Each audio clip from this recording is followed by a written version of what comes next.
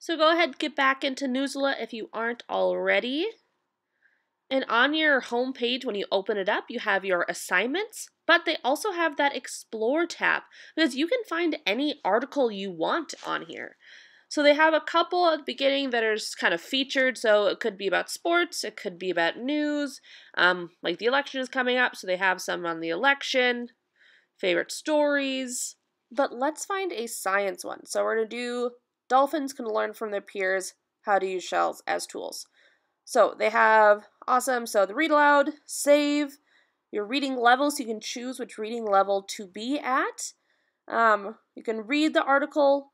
There are related articles at the bottom, so if you want to learn more about dolphins. Also, that little save or bookmark button, you can save that, and then it'll show up at the top, saved in your content. So if you want to read it later, or if you think it's cool, you can save it there. So you can read it again later, or share it with someone if you want. So to get there, your content up at the top, so saved by you, that is how you would find that again. Although I got rid of it from that tab.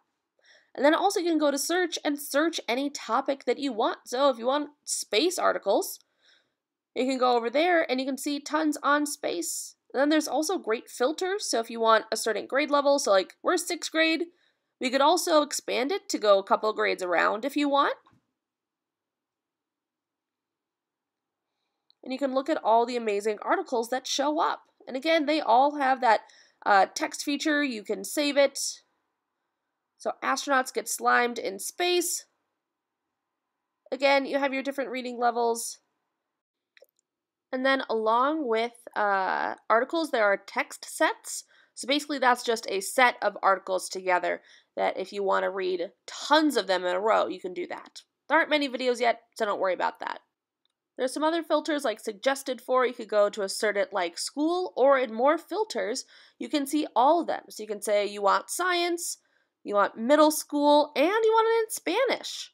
So all those space articles will then be geared towards something you want. So if you're in Spanish immersion, go ahead and read some articles about space in Spanish. If you have any questions, please contact your teacher. We're going to use this quite a bit this year.